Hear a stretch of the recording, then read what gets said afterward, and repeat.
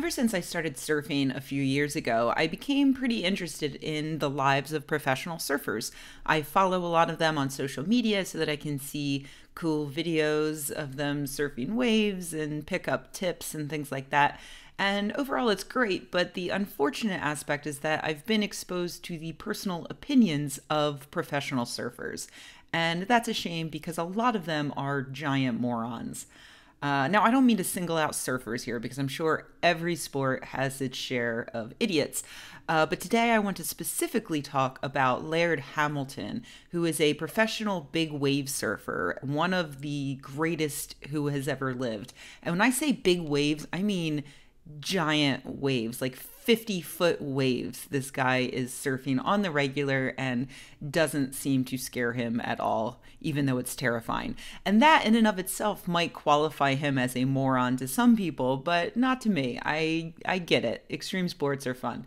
But it turns out he is unfortunately an idiot, as I discovered this week when he told TMZ in regards to shark attacks, and I quote, "The most common reason to be bitten is a woman with her period, which people don't even think about that. If a woman has her period, there's blood in the water."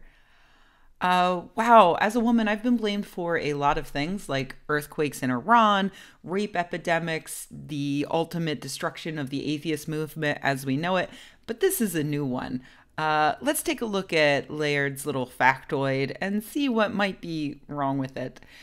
First of all, I was curious about the statistics. If menstruating women are the primary reason for most shark attacks, it stands to reason that they would be bitten more often than men.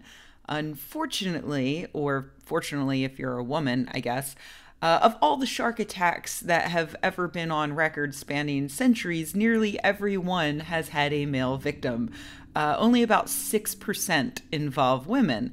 And that number of women is growing because sharks don't actually have a preference for one gender or the other. It's just that men, statistically and historically, have been more likely to be in the water doing things that make them look like seals, basically. So surfing or swimming in wetsuits long distance over open ocean, these have traditionally been male-oriented sports. And so men tend to be bitten more often than women.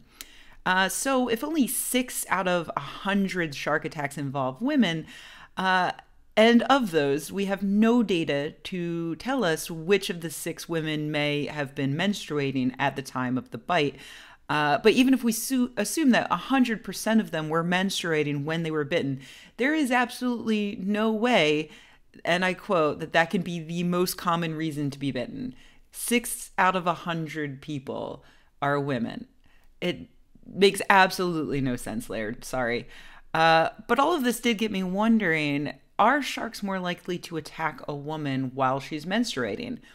That's a lie. Actually, I didn't start wondering because of this. That's something that I wondered 2 years ago when I first started surfing because, I mean, come on, I'm in San Francisco where we have more great whites than Republicans.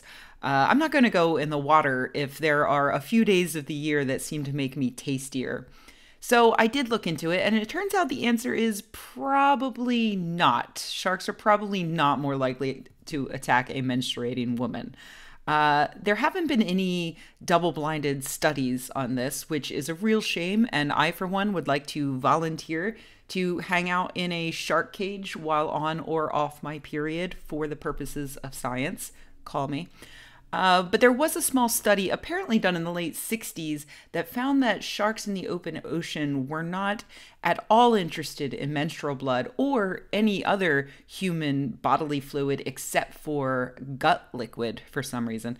And there are loads of female divers and surfers and others who report being in the ocean surrounded by sharks at the time of menstruation and experiencing absolutely no increased aggression from sharks.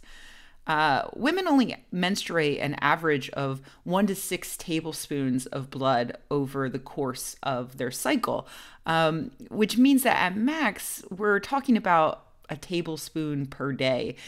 Even if you're in the ocean for 6 hours, that still only works out to less than a teaspoon of blood, which, by the way, you're probably still keeping inside your body with a menstrual cup or a tampon or a wetsuit. Sharks may be good at smelling blood, but if they're close enough to smell less than a teaspoon of it contained inside your wetsuit, then they're probably close enough to already see and hear you splashing around and be able to judge whether or not they want to take a bite out of you. So to sum up, Laird Hamilton, no, menstruating women are not the primary cause of shark attacks by any stretch of the imagination. So please stick to the big waves, leave the biology to the experts.